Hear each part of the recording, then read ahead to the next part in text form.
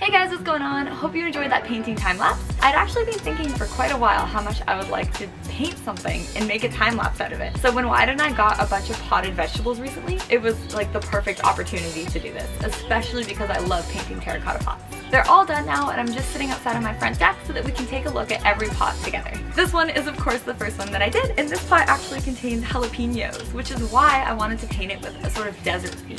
I used the warm colors at the bottom, like a sort of burgundy, some orange and pinkish tones, with some cactuses, of course, because that is what screams desert to me. I also put in the sky some suns and moons and then just some blue tones too, because I thought that would look really nice against the warm tones on the lower half. Next up, I did this little guy, which even though it's so simple, it actually might be my favorite. It's a dill plant, so I decided to paint a bunch of little tiny pickles on the pot. I did it in probably like 20 minutes and it turned out better than I could have even expected. Like, I think it just looks so adorable. Last but not least, I did this sort of medium-sized pot, and this guy contains a bunch of green onions. Unlike the jalapenos, I wasn't really sure what kind of theme sort of says onions.